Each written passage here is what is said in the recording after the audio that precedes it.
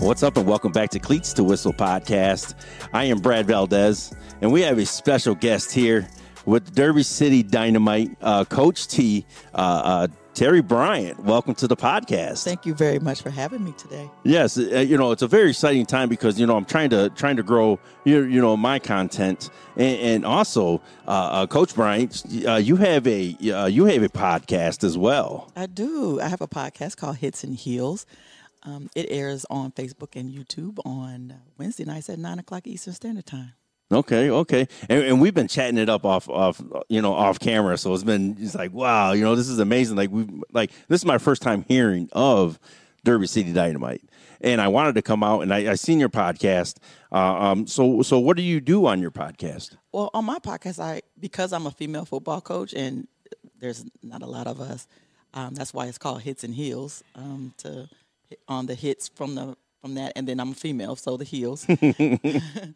And I just talk sports, but I try to highlight the fact that there is a women tackle football league, and I'm a coach with the tackle football league, but I also coach middle school in Lexington, Kentucky as well. Okay, and are you from Louisville, or where'd you grow up? Oh, I'm a military brat, so I'm born in Alabama. I grew up in Kansas, and the military kind of brought me to Kentucky, and I kind of been stuck in Kentucky ever since. I did a really good like a quick interview over with Fort Knox kids, man. They were awesome, man. It's just hearing those guys talk. It's like they're grown. It's like they're growing up so fast, man. When they're in their military. I'm a military brat, so I understand where that comes from. Yeah, where that comes from, because you're transplanted, and so you kind of have to be very, just being able to adapt. You have to be adaptable, and that's the life of the military brat. Being able to move around, and you got to move away from your friends, and so it kind of makes you grow up and be a little bit more mature, probably more than people that aren't military brats. Right. So, you have a son that plays for UK. I do. So, my stepson, Bryant, is number 14. He plays safety for the University of Kentucky. This past season, he was a true freshman. We can't wait to see what his sophomore season is going to look like. It's going to be crazy. The transformation from year one to year two, they say it skyrockets.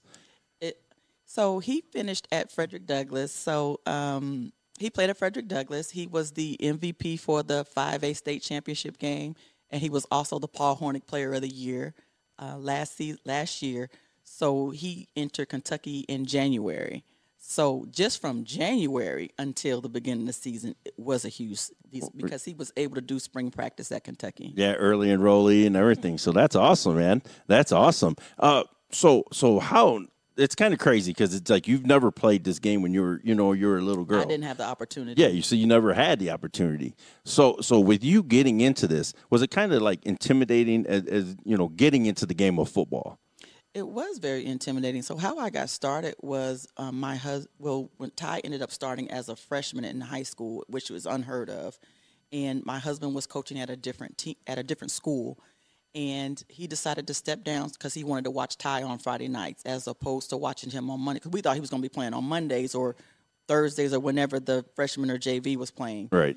And he took that season off, and then a middle school position came open that I coached at. So I coach girls basketball.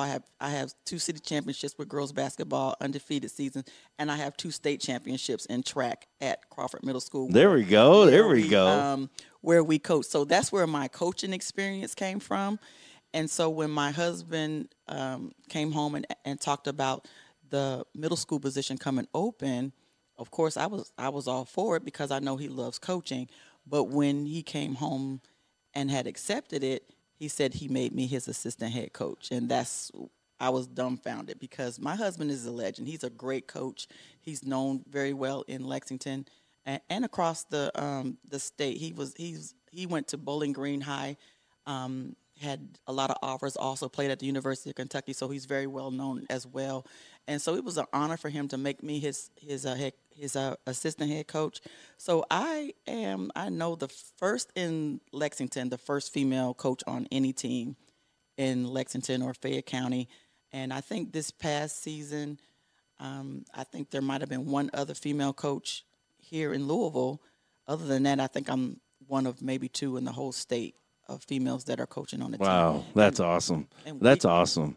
You know what I mean? And that's what, inspiring, the little girl. You know what I mean? Inspire them, and maybe they want to just play the game of football. Like I told you, my goddaughter, Ayana, she loves the game of football. It's just, now she's ninth grade, 10th grade. She's kind of a little intimidated, but she's a wrestler, so that's why I was like, just do it, girl. Just jump out there and just try it, What I like about football, and most of my players, most of them started off with flag.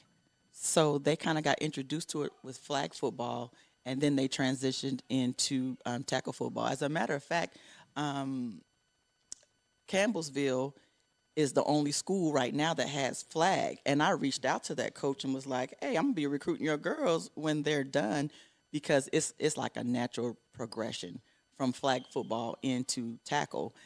You're just putting on pads, and then you just have to learn how to take a hit and how to give a hit. But that's very intimidating for a lot of the girls. We've had some that come out, and we thought that they were going to pan out really, really well. They were very athletic. They looked good in shells. But once we put the pads on and started hitting, it was a different story. So the fact that these girls are still out here and are willing to put on pads is phenomenal for me. Right. And in Lexington, I know here in Louisville, they have that big flag tournament for the girls. Do they have something like that over there in Lexington? We don't have nothing like that in Lexington. Matter of fact, someone from, I think our pal, reached out to me and asked me if I would help to establish a girls flag football league in Lexington. Nice. And are you going to do that? Oh, absolutely. Oh, nice. Okay. Yeah. If you never, like I told you before, I'm an open book, man. We'll come out. We'll support you guys. And that's the big thing is getting these girls to be comfortable coming out and having the voice to actually say, yo, I want to play the game of football, and that's kind of like nerve wracking for them. It is. I think I know you asked me about my platform with Hits and Heels. One of the things with Hits and Heels I also like to do is educate women, and especially like moms and single moms, on the game. So I did a podcast with Christy Thomas, who does the color on the field at the UK games, and she and I are talking about doing a women's clinic, just so that we can help the girls, help moms, and help women. But I just know how much it helped my relationship with my husband and how much fun we have. And I want everybody to experience that. And I think that a lot more women would enjoy the game if they understood the game more. Right, right. And I will actually put her, Terri's Twitter or X. I'll put it right here so you can go and follow. Now, what platforms do you use mainly for all your content and for like sharing Derby City Dynamite stuff? Okay, I'm mostly I have my Hits and Heels Facebook page. You can catch me on Terri Mims Bryant on Facebook. I'm on that most of the time, but I am Coach Terri Bryant on Instagram and at Coach T on X. Okay. Yeah, Coach T. I'm excited about being here, man, because I was kind of intimidated. I'm like, man, coming and talking to a female coach that knows the game. You know what I mean? It's like, man, I better not slip up because you're gonna put me in my spot. Not at all. I think it's just fun having conversations and being able to be in that spot. It was intimidating when I was coaching, especially my first season with my husband. I was a little intimidated because I was insecure about the knowledge of what I did know, because there is still a lot that I don't know because I didn't play the game. But I just remember, I think my favorite story is we were a game away from making. I think we were in the playoffs, and we were in the fourth quarter, and it was 6:33 left in the fourth quarter, and we were down 14-6. And so I went up to my husband and I said, I think you need to help out your offensive coordinator with the clock management because we need to score. And he looks at me. And so when he looks at me, he's processing. And somehow he called timeout. We get the ball back. We score. Somehow we call timeout. We get the ball back, and we're in the championship game our first season. And then he told me, he said, that's the reason why you're here. He says, because you do know the game, and I trust you, and that's the reason why I made you my assistant head coach. And from there, my confidence level did kind of go up a little bit. That's awesome. Now let's get into this Derby City Dynamite. Yes. You know, I mean, I just talked to the owner. Beautiful person, man. Awesome. And I'm ready to do whatever you guys need, man, to get you guys out there. But the history that I just learned, it's crazy. But let's shine some light on some of your players that will be, well, your rookies and your veterans. Okay, so we have lots of we get rookies. So last year was my first season. One of the things about Derby City Dynamite that a lot of people don't know is in 2021 they won the Division III. So when you come into our league, the WFA or the Women's Football Alliance, you have like a rookie level, which is kind of like maybe junior college or NAIA, and then you have Division III, then you have Division II, and then you have the pro level. Okay, so they won the Division III national championship, which was played in Canton, and then in 2022 they lost by 1 point in the national championship for the Division II. And so we're still in Division II, and we're looking to get back to Canton this year. But we have players that have been playing for years. We have Angie Embry. She's actually one of our law enforcement here in Louisville, and she plays middle linebacker. And she's also one of my halfbacks, and she's a beast. She's actually my husband's favorite player because he's a defensive player, defensive coach, of course. And she's just amazing. Another one of my I try not to have favorites, but it's hard not to. Is Nicole Lockett.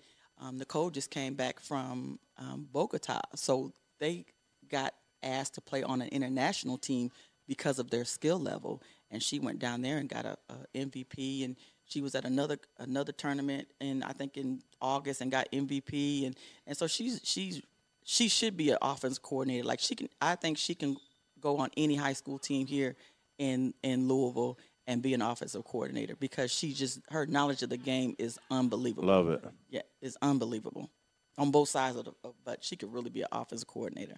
Nice. That's unbelievable. And that's the crazy thing is like I feel like a jackass because I'm saying this because you don't see the female coach. You know what I mean? On the sideline, you don't see it. So when you see it, like Michigan, they have one up there, and it's crazy, and it inspires me because I'm like, man, like my goddaughter, she could do that, and that's what it's about is seeing you, on the sideline, and that sends a message to people. Yeah. So when I'm with my middle school team, I do get like when we're in the line after the game. And there has been a couple of coaches that shook my hand. And they were like, "Oh, I thought I was wondering you should coach," and I didn't realize that you were actually a coach. Everybody thinks I'm a team mom or I'm a trainer or something, and I'm just on the sideline just barking out orders. And so until they realize that I'm actually one of the coaches, they're overwhelmed. Well, they're excited too. Another one of my best stories, I guess, as a coach is they used to have the Nike Coach of the Year clinic here. They had one here in Louisville a couple years ago, and Coach Ed Egeron had just won the national championship, and I was the only female at this coach's clinic. And I tell you what, he looked like he was looking at me the whole time while he was talking. And lo and behold, as soon as he got done, he met me coming down the stage, and he just told me just how glad he was that I was there. And then I loved how I was welcomed by a lot of the guys. I think I went to a breakout session, and I came back, and the guys had saved my seat where I was sitting at. And there was some there that was looking at me side eye, and I even got. I think I was the only coach that got my player. I got my son his Tennessee offer at that clinic because at that time it was what was his name? The one that got fired before him. He had came and sat down because we got there early and was like, "Hey, what are you doing here?" And I was like, "Here we go." Right. I said, "I'm a football coach." And so he asked for my story just like you did. And I told him, and then I pulled out my phone and I said, "You need to look at my son." And then he saw a couple of videos that I had and went and talked to somebody. And he came back later and he said, "I'm offering your son a scholarship for the University of Tennessee." And so when I called my son and my husband, they didn't believe me until the offer came through that Monday. And so that, I've had some good experiences so far. That's awesome. That's awesome. And coach was coaching up somebody when we came in. You know what I mean? Yes. You seen your receiver drop the ball, and you're like, "Yo, hey, there we go. Make the diamond, okay? With the balls down here, put the pinkies together." So coach is coaching, man. It's awesome. Now, do you have like tradition, like with this team? Do you guys have like a tradition? Do you guys do, or is it just come together, play ball, and then just leave? I don't think we have any traditions, but we are. So after games, we are sponsored by Rail Yard and Billiard.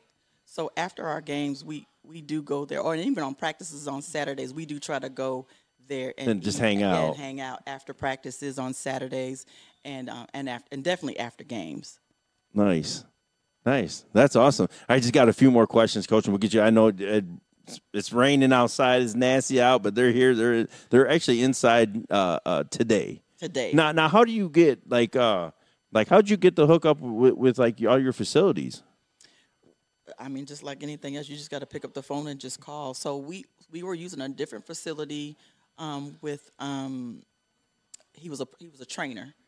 You might know him, and the roof caved in, and so he had to go look for a different facility. And so this is the first time we've used this, and this so we just had to come to the gym. But we prefer to be outside. But it was just really really pouring today, and we don't want anyone getting sick because we're getting ready to have a couple of scrimmages. Matter of fact, March, we have a scrimmage, I think, almost every weekend in March coming up. So I think this Saturday coming up is our last really, really free practice outside of the Tuesdays and Thursdays for us to prepare because we got to get ready for those scrimmages. And Yeah, we'll and get ready. Your season's coming up then. Our season comes up April 27th is our first game, and we travel to Grand Rapids. Okay, and where would you play? You're playing here in Louisville. Yes, at Holy Cross High School, and I think Holy the games Cross. will be at 5:00 p.m. Okay, on Saturdays. On Saturdays. Mm-hmm. Okay.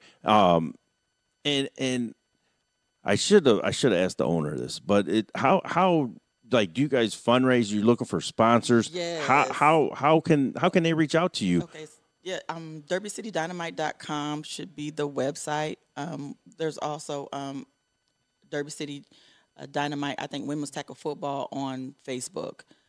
So they should be able to definitely reach those two. We're always looking for sponsors. We would love to have corporate sponsors. The business is set up as a nonprofit, and so she's not making any money. The players is pay for play. It's not like anything like they have to pay to play, and so there's a fees involved for them to cover the fees. So it covers their uniforms, but it also covers the field, the facilities that we have to use. Like when we're at Seneca on Tuesdays and Thursday nights, we have to pay to get the lights on so that we can have some place in the evenings to practice. And then of course when we're at Holy Cross, we have to pay for the officials. We have to pay for a lot of those things. So we're really big on fundraising. Okay. Okay, so yes, if you can do anything to help Derby City Dynamite, they would appreciate it. It's been and I'm gonna tell you something. Coach right here just came from Lexington to come here and coach, and you do that Tuesdays and Thursdays and Saturdays. Yes. Wow, so you're putting some miles on your car. I have, and then I think track practices. I'm still coaching track, so Tuesdays and Thursdays I'll go to track practice. Get out after I've worked all day, get out of track practice, and I'll come up here. But that's how dedicated I am, and that's how much I love this team. And when you get to know the players, and when you come out and play, you can go on YouTube and look up Derby City Dynamite. Our 2 championship games are on there. And when you watch those games, or even some of our games from last season, you'll be impressed. Like you can't tell you're watching a bunch of women.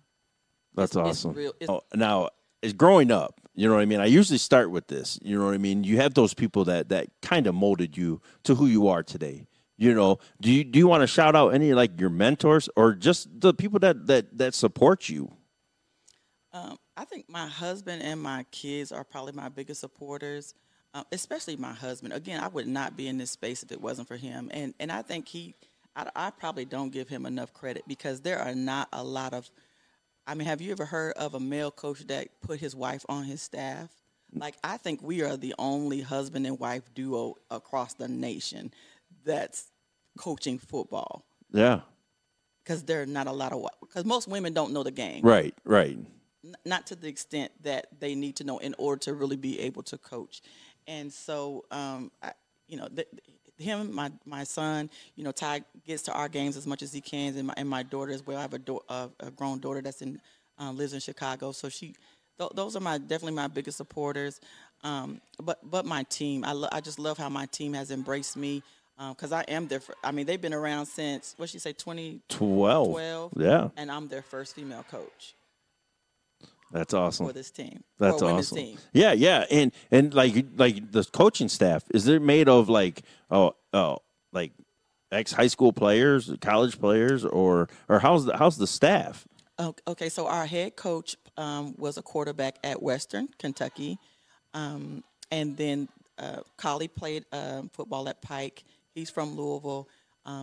Coach Jay played. Well, I think Coach Jay. I can't remember. I think he played college as well.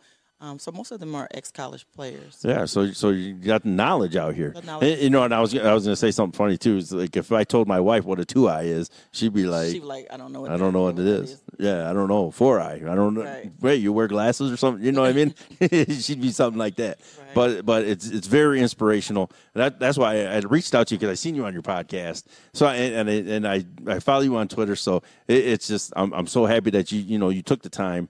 And to jump on the podcast because I want to do as much as I can for the women's game and just know that, you know what I mean, I'm here to support them and the platform is your guys. I'm doing a lot of high school right now. I'm trying to just reach out and just get content out, whoever wants it. And I'm excited. I'm excited about your podcast. But yeah, go ahead and tell them your channel again on YouTube. Hits and Heels. Hits and Heels, and they can find you on Twitter, Facebook. Yes, I'm on everything. Coach Terri Bryant, or just Terri Bryant. I should be able to come up. Okay, cool. I appreciate you very much. I appreciate you having us. It definitely means a lot when, of course, the women's game can't go forth until men start putting it out there, or anybody put it out there. Mm-hmm. Again, we've been around this long, and there's still people that still don't know that we exist. And we need as much press as we can get, and we appreciate you so much for going out of your way to make this happen. I appreciate it so much. Thank you. Yeah, no problem. And like I always say, everyone has a story. I'm here for them to tell it. Cleats to Whistle Podcast.